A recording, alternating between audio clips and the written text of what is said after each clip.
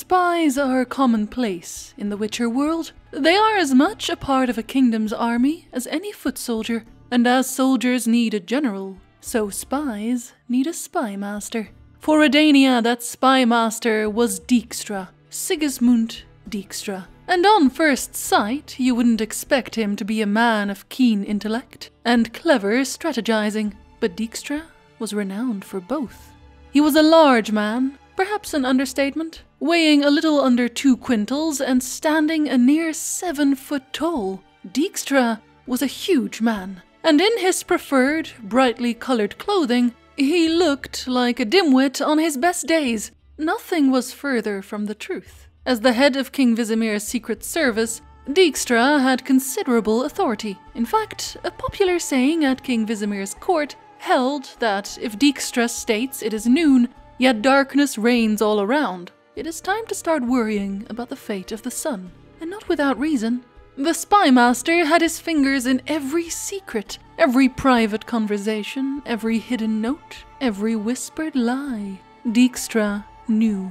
Just like he always knew when a person lied to him without fail. And when you lied to Dijkstra, the consequences were nothing to scoff at.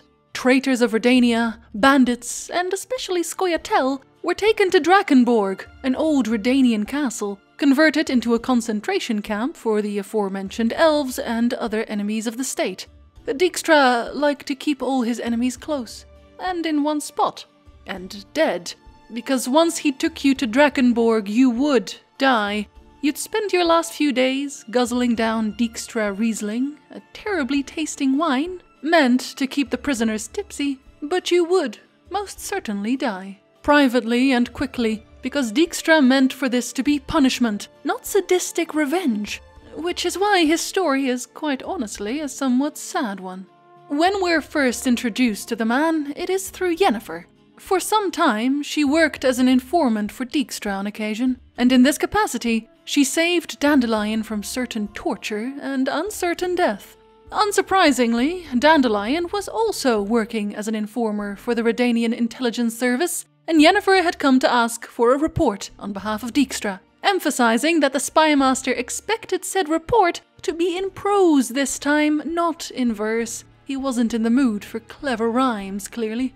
Unfortunately for Dijkstra, the questions he had for Dandelion weren't queries the poet wanted to answer at that point in time, because most questions pertain to a certain Witcher friend Dandelion was known to write a great many ballads about. And although, as it happened, Dijkstra had quite a bit of smut on Dandelion to make him talk, Dandelion wouldn't budge. Having gotten nothing out of our poetic friend then, Dijkstra sent another duo of spies after him, not long after that, when the poet visited the academy in Oxenfurt, and this time, Dandelion was forced to follow along to have a chat with the spy master himself. During these talks, Philippa Eilhart was also present, as she was Redania's court sorceress at the time, and aided the king in many tasks similar to Dijkstra's. Though it's not something either party likes to talk about much, Dijkstra and Philippa were once romantically involved, for around 3 years. Or at least they were physical to some degree. Or rather, they weren't entirely unpleasant to one another. Quite honestly, none can really say how deep their relationship went, but suffice to say, there were feelings involved, and Dijkstra often opened letters to the sorceress with, "Darling Phil, the sun of my life," although it's likely Philippa was merely in the business of using the spy. Regardless, the talks went absolutely nowhere, as expected. Dijkstra and Philippa both threw about some veiled threats and ordered Dandelion to bring Geralt to them when he found the opportunity to do so. Dandelion intended to do quite the opposite, but that didn't really matter, because Dijkstra already knew the poet wouldn't tell him anything. And so, when Geralt was eventually found, the spy master was not informed. But Dijkstra found out about every single detail after the fact anyway. He had his ways.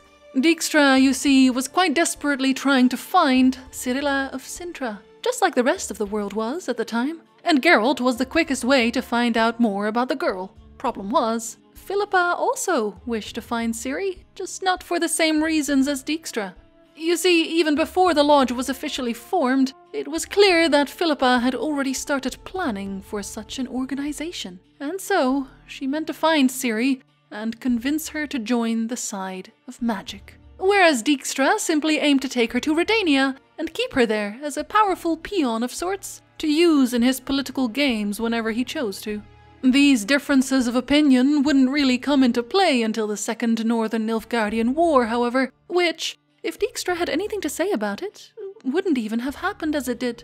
Because Dijkstra was well aware of the Nilfgaardian plans at the time, just before the war. He already knew that Nilfgaard was ready to launch a full-scale attack the moment the North even set so much as a little toe on their land. And Nilfgaard, even worse, knew that the North was about to put on a mummer's performance, a mock battle to make it look like Nilfgaard had attacked the North.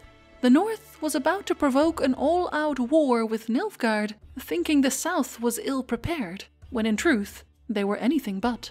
As such, Dijkstra sent a messenger to Demavend to warn him not to go through with their plans. Vizimir to Demavend, you must hold back the disguised troops. There has been a betrayal. The Flame has mustered an army in Dol Angra and is only waiting for an excuse.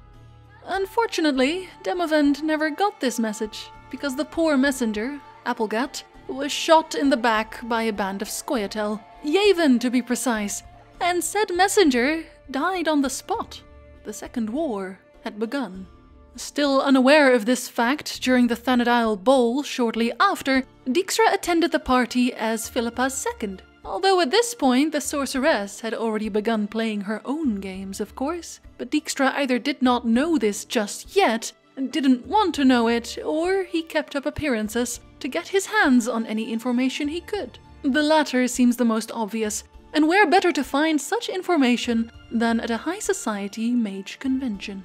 To that end, he paraded around the ball, listening in on conversations, asking probing questions, and complaining about the available food with Geralt, because they both sincerely preferred large pieces of meat they could eat with their hands and a lot of beer. And now you might wonder if a man such as he wouldn't look out of place among the high society of the sorcerer community, just like Geralt, in fact. And you'd be right, he would, which is why he pretended to be a count, as ordered by Vizimir, so as not to irk the magicians with his plebeian descent. And so, in his role as Count of the Redanian Kingdom, he kept his eyes and ears open, watching for details that would give the other spies away. He noticed, therefore, that no crowned heads attended the Aretuza ball, just their spies. A sure sign that something was amiss. He just didn't quite know what, yet. But through his myriad of observations, he'd guessed, correctly, that Vilgefortz would want to talk to Geralt privately within an hour of the banquet's start. Of course, Dijkstra doesn't always tell us everything, but he likely already had a hunch that Vilgefortz wasn't batting for the North any longer, but for Nilfgaard. When night fell, the Northern mages, aided by Dijkstra, identified and captured many of the traitors among sorcerer society who had joined the Nilfgaardian side, all in secret, of course. Poor unfortunate Geralt wasn't aware of anything going on either, so when he stumbled upon a group of mages detaining one such traitor, he was visibly confused.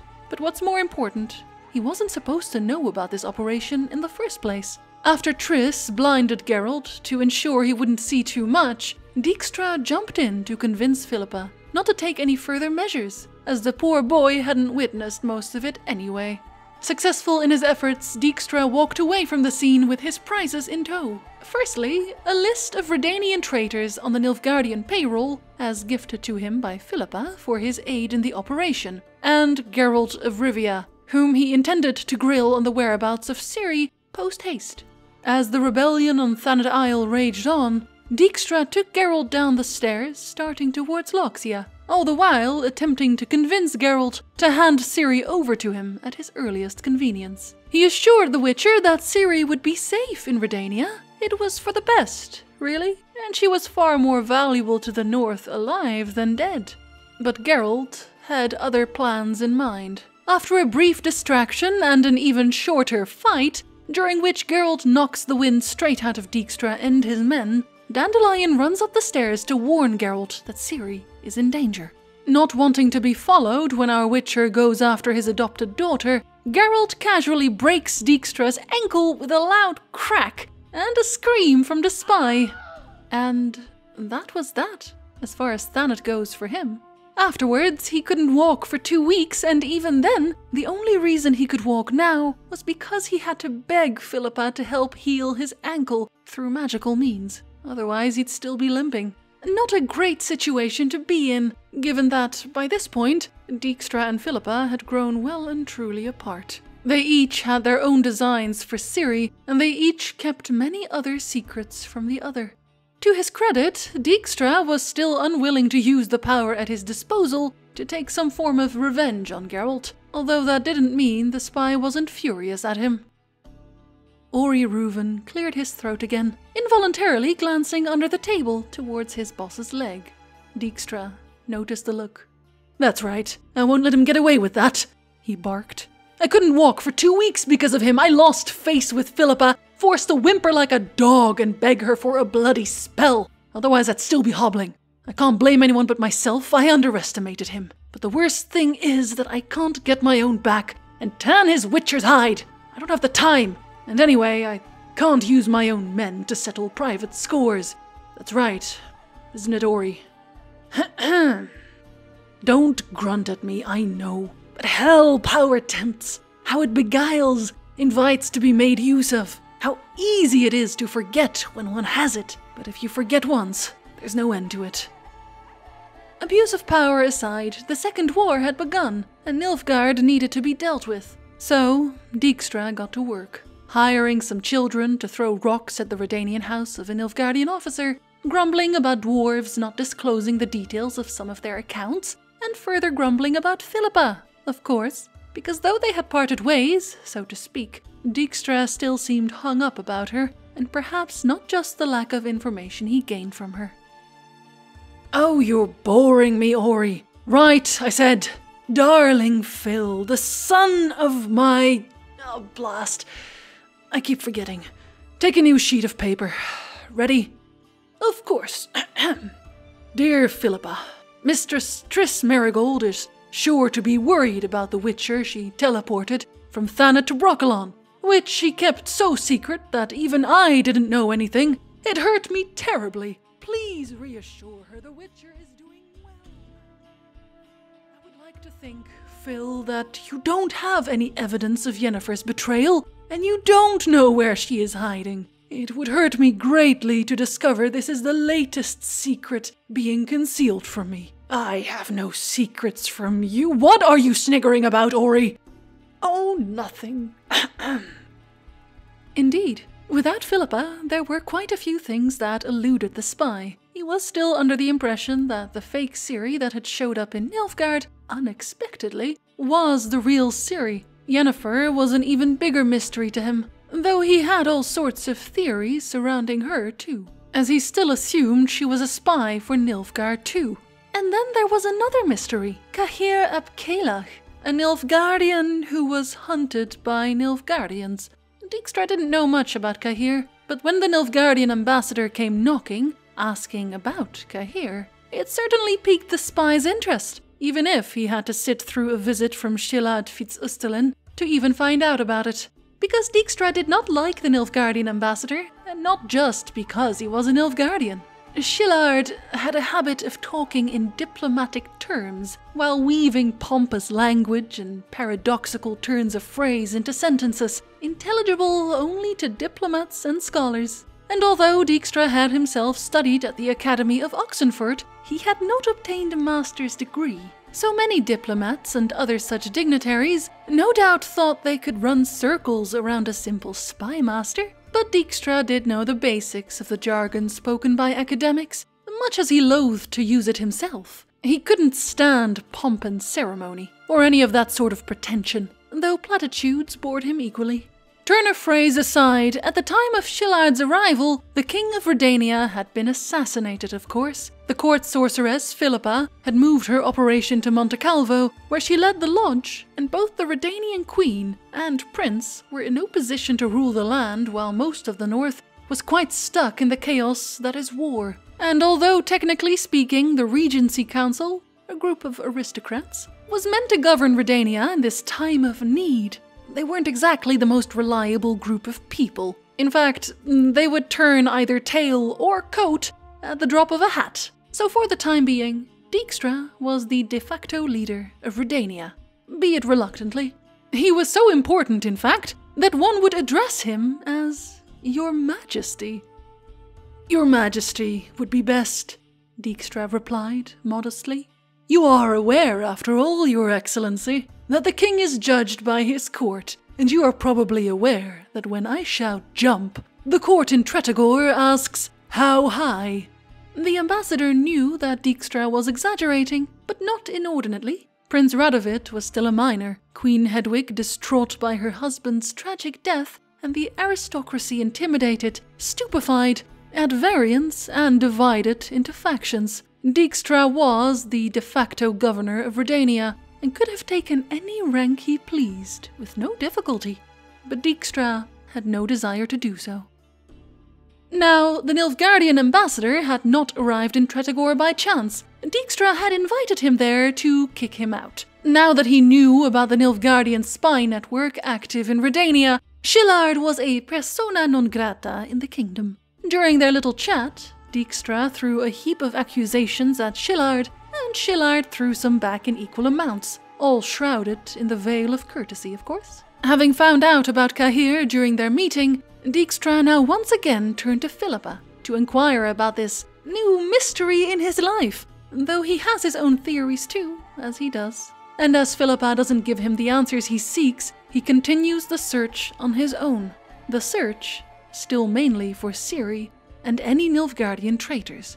Most importantly of those is Vilgefortz. Occasionally he would find hideouts he'd personally investigate, and one such hideout most certainly belonged to Vilgefortz himself. This particular hideout showed evidence of torturous experiments on young, pregnant girls. The dungeons of the castle, or what was left of it, were so vile that Dijkstra's agents could barely look at it without feeling queasy. Even Dijkstra's stomach couldn't quite believe the sights. Naked, mutilated bodies everywhere. And this discovery proved to permanently shake Dijkstra's trust in magicians.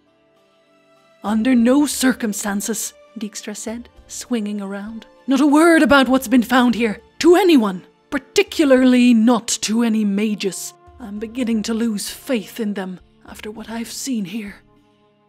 Dijkstra was furious at his findings, and although there was no evidence to suggest it directly, Dijkstra was so intensely sure that it had been Vilgefortz's hideout, he ordered his agents to fabricate the evidence. The torture chair, meant for Ciri, set him off in particular. Unfortunately, it didn't take long for the war to reach the borders of Redania, and Dijkstra decided it was time to grow an army capable of repelling the southern invader for good.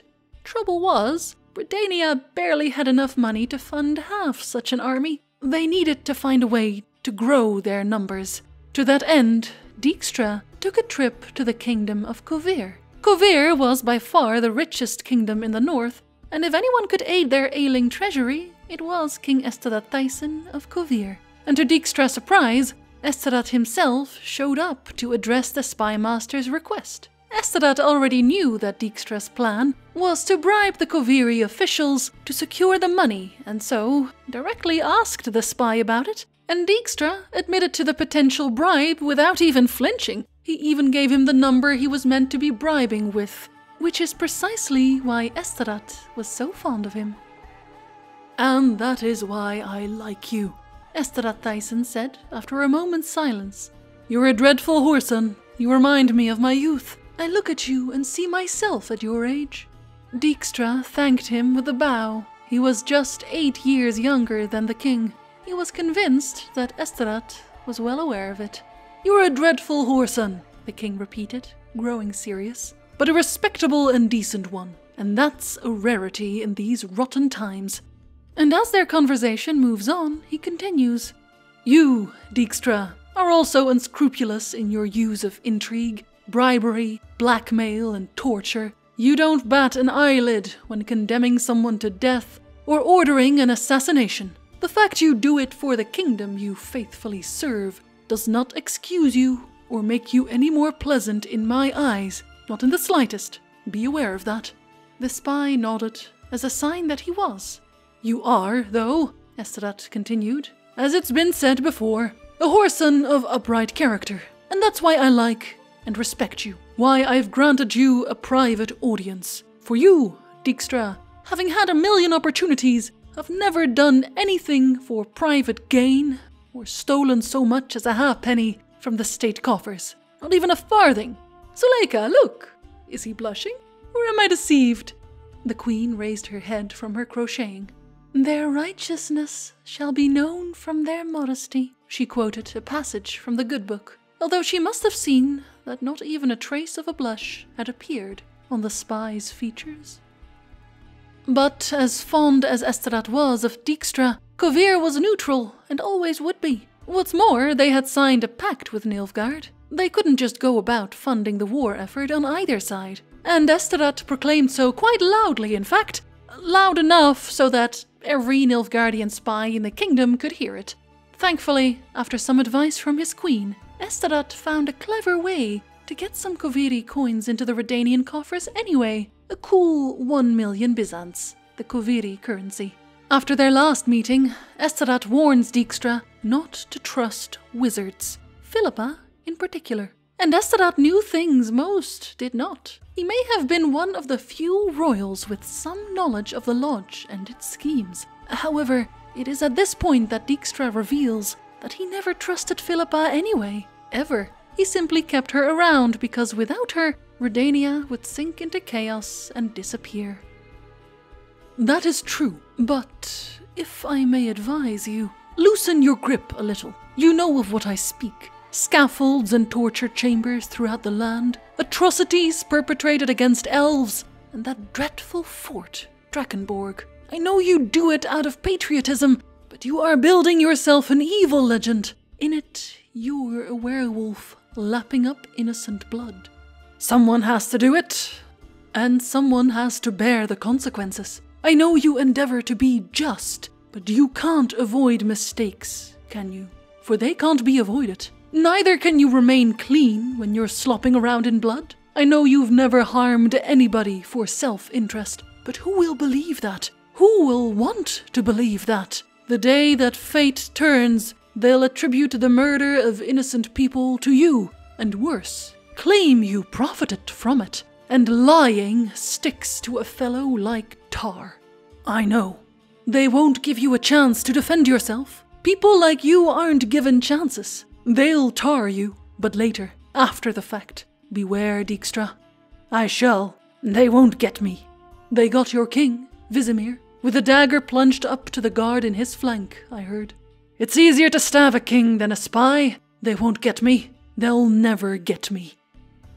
History does what it does, and the extra soldiers bought with Koviri coin, raised by Dijkstra himself, secured a resounding victory for the northern armies. Nilfgaard was defeated, and peace talks ensued. However, our story isn't quite over. Before Geralt left to find Ciri, he penned a certain letter. Wait! Geralt wheeled his horse around and rode closer to Pegasus. He took a letter surreptitiously from his bosom. Make sure this letter reaches... Fringilla Vigo? No, Dijkstra. Are you serious, Geralt? And how do you propose I do it?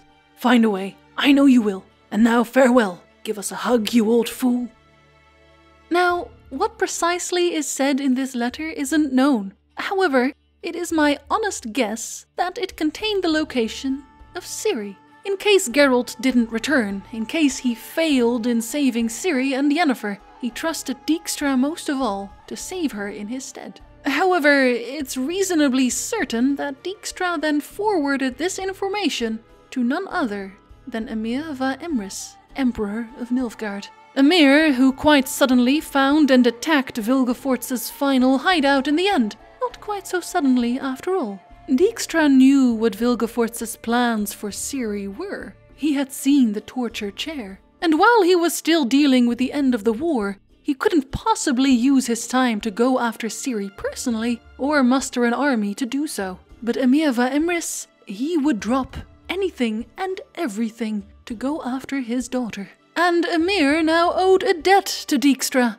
felt he simply had to return the favor. And as the information provided was of such exceptional value, something equally exceptional would have to be offered in return. Because what was the information sent again? The location of Stiga Castle. Vilgefortz's hideout. Certainly much of value could be found in such a hideout. Secret correspondence, theories, notes, and perhaps even diary entries. In this case, correspondence with Philippa Eilhart, I'd wager.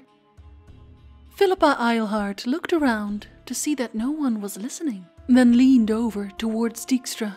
"What do you want to talk to me about?" The spy also looked around. "About the assassination of King Vizimir carried out last July. I beg your pardon. The half-elf who committed that murder," Dijkstra lowered his voice even more, "was by no means a madman, Phil, and wasn't acting alone. What are you saying?" "Hush." Dijkstra smiled. "Hush, Phil. Don't call me Phil. Do you have any proof? What kind? Where did you get it? You'd be surprised, Phil, if I told you where. When can I expect an audience, honorable lady?" Philippa Eilhart's eyes were like two black, bottomless lakes. "Soon, Dijkstra." During the chase of Rience in Oxenfurt, Philippa got one of Rience's underlings alone for but a moment, and this particular underling told her everything she needed to know about Rience's master. He told her his master was Vilgefortz, and then she killed this poor, unfortunate underling, taking that information with her, withholding it from everyone. Why would she do that? Again, this is a theory, of course, but I suspect she wished to collaborate with the mage.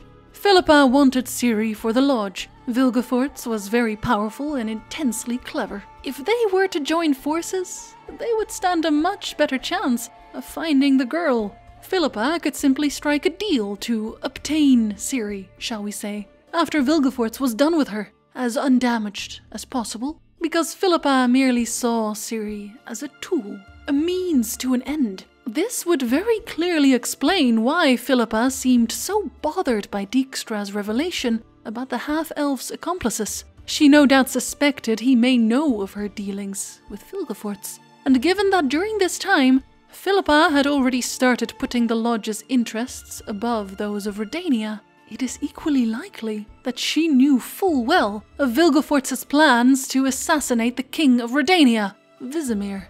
On top of this information, however, Dijkstra had gotten his hands on something else, information on the lodge. "I have to talk to you, Phil." Philippa frowned. "In private, most probably?" "That would be best." Dijkstra smiled faintly. "If, however, you consider it appropriate, I'll agree to a few additional pairs of eyes. Let's say those of the beautiful ladies of Monte Calvo." "Hush!" hissed the sorceress from behind her smiling lips. "When can I expect an audience?" "I'll think about it and let you know. Now leave me in peace. This is a stately ceremony. It's a great celebration. Let me remind you of that if you hadn't noticed yourself." "A great celebration? We're on the threshold of a new era, Dijkstra." The spy shrugged. The crowd cheered. Fireworks shot into the sky. The bells of Novigrad tolled for the triumph, for the glory. But somehow they sounded strangely mournful. Vilgefortz would have known about the lodge as well. For a sorcerer of his renown, it wasn't all too difficult, although Philippa may very well have simply divulged her lodge plans to him as well, regardless. Some might say that the information Emir provided to Dijkstra was of the imminent assassination attempt, but I highly doubt that. If that was indeed the case, Dijkstra would not have been so forward with his queries in regards to Philippa, and by that time, he would have already had the information. Coincidentally, when we see things from Philippa's perspective, she also notes in her mind that she would still like to keep Dijkstra around for as long as is required, which means she hadn't quite started plotting against him yet. Not to mention that later, Dijkstra laments having said one word too many to one person too many. That person was Philippa. He should not have disclosed to her that he was aware of the lodge. He knew too much, and now she knew that too. Dijkstra had the means to blackmail Philippa now. His mistake was to refuse to believe that she would go as far as killing him to buy his silence. He was wrong. They came out of the shadows, out of the darkness. dressed in black, masked as nimble as rats. The sentries and bodyguards from the antechamber dropped without moaning under the quick thrusts of daggers with narrow, angular blades. Blood flowed over the floors of Tretagor Castle, spilled over the tiles, stained the woodblocks, soaked into the Vengerbergian carpets. They approached along all the corridors and left corpses behind them. "He's there," said one of them, pointing. The scarf shrouding his face up to his eyes muffled his voice. "He went in there, through the chancery where Reuven, that coughing old coot, works. There's no way out of there." The eyes of the other one, the commander, shone in the slits of his black velvet mask. "The chamber behind the chancery is windowless. There's no way out. All the other corridors are covered, all the doors and windows. He can't escape. He's trapped. Forward!" The door gave way to kicks. Daggers flashed. "Death! Death to the bloody killer!" Ori Reuven raised his myopic, watery eyes above the papers. "Yes? How can I help you, gentlemen?" The murderers smashed open the door to Dijkstra's private chambers, scurried around them like rats, searching through all the nooks and crannies. Tapestries, paintings, and panels were torn from the walls, fell onto the floor. Daggers slashed curtains and upholsteries. "He's not here!" yelled one of them, rushing into the chancery. "He's not here!" Unfortunately for Dijkstra's trusty assistant, Ori Reuven, the assassins never found his master, and so Dijkstra's disappearance saw poor old Ori thrown into prison for 6 years, interrogated almost constantly by various investigators, and once free, he lived for a mere year before dying in the poorhouse, in misery, forgotten. His master, though, well, he fled towards Zerrikania, of course, where all outcasts go to escape their fate. On the way there, he ran into 2 other such outcasts, Boreas Mun, an ex-soldier under Vilgefortz's command, though indirectly, and Isengrim Falcharna, previously the Vrijheid Brigade Grand Leader. They met at a fire, ate together, shared stories, and then travelled onwards together as well. It is here, among these newfound friends, Sigismund Dijkstra adopts his new name, Siggy Reuven, a combination of his old name and that of his old assistant. And under this name, he travelled through Zerrikania for a time, doing all manner of things, no doubt, amongst which winning his own personal troll, Bart, in a card game from a camel merchant. And when he did eventually make his way back to the Northern Realms, he chose to keep his new name, Siggy Reuven. And instead of returning to Redania, he settled in Novigrad, a free city. Once there, he wasted no time in making a name for himself in the criminal underworld, and soon became one of the 4 most menacing crime lords the town had to offer. Political ties all but washed away, he now used his connections and intimidation tactics to grow his fortune and fame, until one day he ran into Geralt of Rivia once more. Geralt of Rivia, who needed his help in finding Ciri. Ironic, really.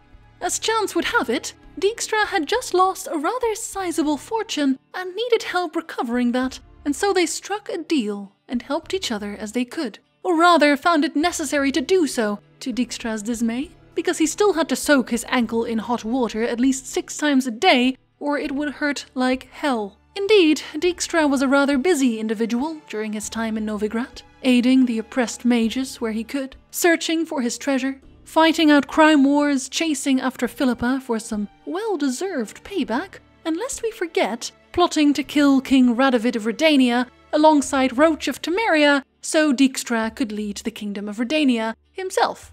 Now, unfortunately, I cannot tell you which of the following endings to our illustrious spy master is the true one, because there are 2 very differing paths indeed. If all goes well for him, he succeeds in killing Radovid, and alongside him, his fellow conspirators, the Temerians, so he might take his place on the throne himself. If things go particularly badly, he will instead be killed by Geralt of Rivia, or on yet another path his plotting never bears fruit at all, and he continues his crime lord ways. None can say for sure, of course, but with that, Dijkstra's story comes to an end. At least, for now.